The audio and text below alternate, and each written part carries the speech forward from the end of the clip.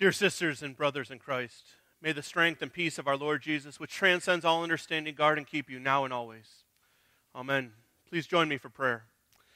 Lord Jesus, we give thanks to you for each day that you bless us with, for opportunities to serve you and to praise your holy name. We ask, O Lord, for your guidance and direction, that our lives may truly be pleasing in your sight. Lord, forgive us for those times when our lives stray from you, but always help us remember that it is not about us, but it is about you living through us, serving you, obeying you, praising and thanking you. So in all things, Lord, let us come before you with this attitude of humility. This we pray in Jesus' name. Amen. What do you want? People ask that question all the time. If you go into a restaurant, if you go into Denny's, they ask you, what do you want? What do you want, though? What do you want if someone were to ask you that? When you think, does your mind immediately go to your immediate circumstances? Or do they go to broader circumstances? Do you think about yourself? Or do you think about your family, your children, your grandchildren? What do you want? Some of you might have a different answer than someone else. Some of you might say, I want to see the Broncos lose today. Some of you might want to say, I want to see the Broncos win today, or vice versa. Some of you, more importantly, will say, I want to wake up tomorrow without the pain in my bones that I felt today. I want to wake up tomorrow with more energy than I have today. Well, some of you might wake up, or you might think about what you want and say, I want peace. Not just world peace, but peace in my family. Peace among my siblings, among my children, peace with those I love. Some of you might say, I want financial security.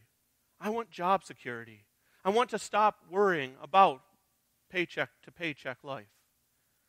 Some of you might want someone to listen. Someone to let you know that they care. That your life is not by itself alone. No matter how we answer that question, we know that it'll be different for each of us.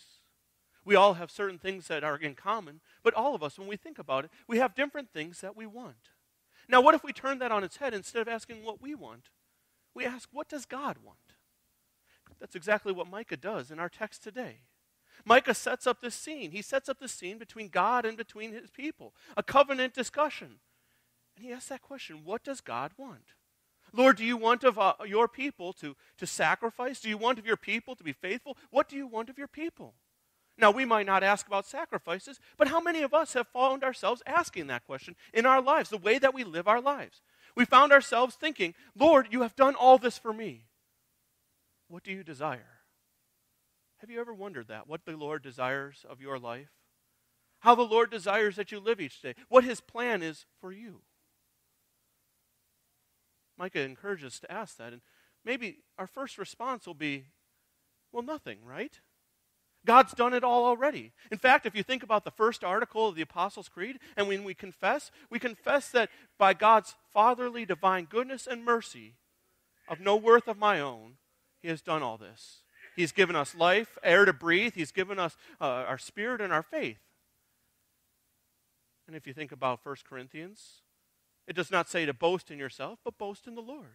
And even more so, Paul says in Romans chapter 3, for all have sinned and fall short of the glory of God and are justified freely by his grace through the redemption that came through Christ Jesus. Freely. So maybe our first thought is that God wants nothing of us. God doesn't want anything. He's done it all, right? And that is true to a degree. It is true to say that God has done everything. God has done everything for our salvation. He has paid the entire price. He has sent his son Jesus, and his blood was the all-availing sacrifice. It was everything, once and for all, forever. But that's not exactly what Micah gets at today, is it? Micah's not talking about becoming God's people.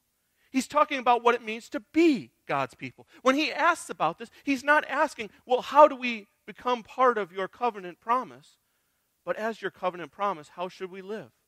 Now, God, he lays out this whole thing. And if you go back to Micah 6 and I encourage you to turn in your bulletin, you'll notice that second paragraph there. After he sets up the dialogue, we have all these things that God did for the people, starting with redeeming them from their slavery in Israel and carrying them through the present day. And so Micah asks, well, what do you want? The Lord demands faithfulness, and the people of God were anything but faithful. In fact, the people of God, when you hear Micah ask that question, it's hard to believe that the rest of the people were asking that same question. Or at least if they weren't asking it the same tone that Micah was. Because as Micah asked the question, he genuinely wanted to know what God wanted. But then you look at the people of God, and their faithfulness to God had turned into idolatry. Their love for one another had been exchanged for greed, for self-desires and self-interest. God's desire for justice had been turned into pride, self-centeredness. And so if the people of God asked that question of him, what do you want? It probably didn't come out that way. It probably came out more like the waitress who's come to your table for the third time that day to fill up your water glass again, and she says, now what do you want? Or maybe their question came out more like, what do you want? And we kind of chuckle at that a little bit, but how often do we share that same sinful attitude? How often do we come to the Lord and we know what he's done for us? We can imagine and think about the sacrifice, and we picture it in our minds, and we still say, what do you want now, Lord? We say these things and we have this attitude because we live this life that we struggle to see how God is constantly working.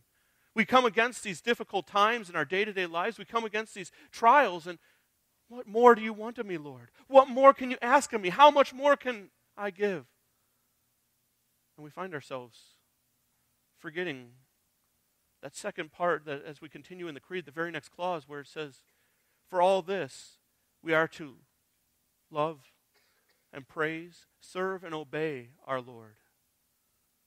Luther makes it sound in the creed as though it's a privilege, as though it's an opportunity, a blessing to serve our Lord, to obey him, to do what he commands, to be faithful. But so often that's not the case with us, is it? So often, like the people in Micah's day, we find ourselves as looking at our lives as though they're too hard. That if God wants one more thing of me, how can I carry it out? We think about our lives and we think about everything that's going on, and we say, how do I have time to praise the Lord? Maybe I'll praise him as I'm going out the door this morning, on the way to the car, on the way to work. Maybe I'll serve him when I get a chance, but Lord, could you give me a pass on this one because I might not get to it? And we find ourselves with this attitude, a sinful attitude. Sometimes it's because we don't want to look like the rest of the world. Or we want to look like the rest of the world. We don't want to look unpopular. We don't want to seem different. But isn't that exactly, when we ask that question, what do you want, Lord? What we're asking. Lord, what do you want? As contrary to the way this world lives, as the way to this world works. Easier said than done, though. Easier to fall into that attitude.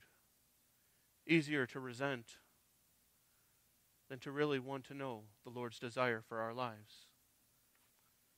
And this is why we need to daily go back to the cross. This is why we need to daily revisit Jesus' death and resurrection for us. Because while it is foolishness to those who are not believing, we do know it is the power of God. It is the power of God, Jesus Christ, coming to each one of us to provide us salvation, to the power of God to provide us forgiveness, and not in some general way. So often we go to that story of the cross and we look at it and we say, well, that is a nice story, that is a beautiful story, but that story is not just a nice and beautiful story, it's your story of salvation. It's the story of God for each one of you, for your sinful lives, for the way that you've lived and broken God's law. It is God's coming to you, and it is his power of forgiveness for your sins, for my sins, for our sins. That is truly the power of God on the cross. It's the power that he has to change our lives that we might follow him and obey him and serve him, so that we might live lives as his people. Now Micah, he gives us a simple answer to this. If you go to the end of Micah chapter 6, our epistle for today, it's not the end of Micah 6, but the end of our Old Testament rather for today, you'll notice he gives us 3 simple phrases of how we're supposed to live our lives. He doesn't give us some vague definition, but very specific way. First of all, we're to do justice. We're to love kindness or mercy, depending on your translation. And we're to walk humbly with God. Now, while this is a simple command, it's much harder to carry it out, isn't it? Let's start with that humble walk with God. It's easy to be humbled and walking with God in humility when we think about the cross, but so often, even among Christians, it's hard to find true humility, isn't it? It's hard to find true humility because so often we look at the cross, and even as we look at the cross, we do so with sinful pride. We look at the cross and we dismiss the gift, and we just think about it as, well, that was nice, and almost a level of expectation. But true humility means looking at our lives, realizing that we are poor, miserable sinners. Looking at our lives and realizing how unworthy we are, except for the fact that on the cross, Jesus made us worthy. Except for on the cross, Jesus did not measure who we were, who we should be, who the world expects us to be. But he made us worthy by his blood. And that's significant, folks, because when we look at our lives that way, we realize that it is not about what we do and what we've accomplished. Oh, those are certainly gifts from God, things that we should use those gifts faithfully. But ultimately, our worth is not found in ourselves, but our worth is found in whose we are as Jesus Christ's children. And that leads us to look at something even more important. And that's that beautiful gift of justice, that divine justice that God showed. You know, God, He didn't just ignore our sins and pretend they weren't there. He didn't just sweep them under the rug and say, oh, well, that's okay. That's not how he dealt with our sin, is it? Instead, he took our sin, confronted it head on, and sent his own Son, Jesus Christ. That is true justice, not pretending and treating one person one way and another person another, but treating us all justly. He treated us justly in the sense that all of us were predestined for salvation. Paul tells us that in Ephesians chapter 1. There are those who will reject, those who turn their back on God. But that gift of salvation was for all people. And that justice is meant to be lived out in the world. That justice is meant to be carried out by God's people. But so often in our world today, we don't see it being carried out, do we? We don't see true justice. We celebrate the fact that America is a just nation. And yet, this very weekend, there will be hundreds of thousands of young girls and young women who are being sold in the sex trade. Where is their justice? On a daily basis, thousands of children are put to death and murdered in abortion clinics. Where's their voice? Where is their justice? We live in a nation where we celebrate justice, and yet we see all around us this injustice. We see all around us these ways that the world is unjust, and we don't respond. God called us to do justice, but where are we? And not just our church, but the church, Big C, the entire church. Where are we? Where are we in the face of this prostitution, this sexual slavery? Where are we in the murder of children? We're safely behind the doors. Think about the ways that God wants us to do justice. To do justice among his people so that they might see his true love. And that's one of the most beautiful words that Micah uses here. The word hesed. And in my opinion, it's one of the most beautiful words in the Hebrew language. But the word hesed, it's more than just mercy. It's more than just loving kindness. It's this deep love that is beyond our measure. When we talk about hesed, when we talk about that, when Micah talks about us showing that love, we first reflect on the fact that God showed us that love. That self-sacrificial love, that gift of his own self for us. Maybe you've heard the word in Greek, agape, that's very similar to it. It's not a word that is empty like our word for love in English. It's a word that means so much more.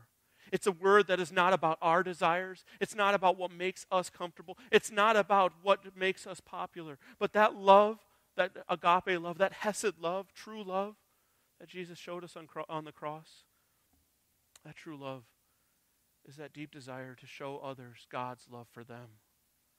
That true love is that deep desire to put ourselves out there in ways that maybe we wouldn't otherwise, so that other people might true know how much God loves them, that he was willing to give his own life for them.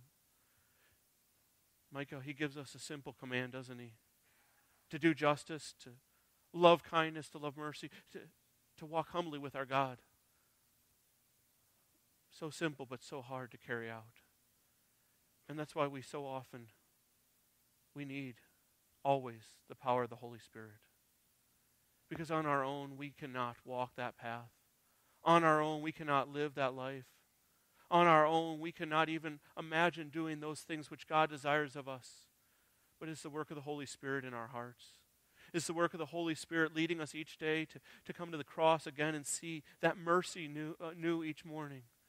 To see that love that God showed us and to break down those sinful desires we have. Instead, open our eyes to the hurt and pain of our world, to the world that needs our Savior, so that they will not simply hear the words of the cross as foolishness, but they will hear those words of the cross as the power of God through Christ Jesus to save us. Amen. Please pray with me. Lord, we give thanks to you for giving us prophets like Micah, prophets who show us your way, who show us your desires, and show us your delights. Lord, we thank you that you have sent your Son to be our all-availing sacrifice, that he has paid the entire price for us. Lord, help us live lives then that reflect his love, that reflect his mercy and his justice. And Lord, lead us to humbly walk with you each day. We know, Lord, that this is difficult and that on our own we will slip and we will fail time and again. Lift us up by your Holy Spirit, that we might continue in those ways, faithfully carrying out your will. This we pray in Jesus' name. Amen.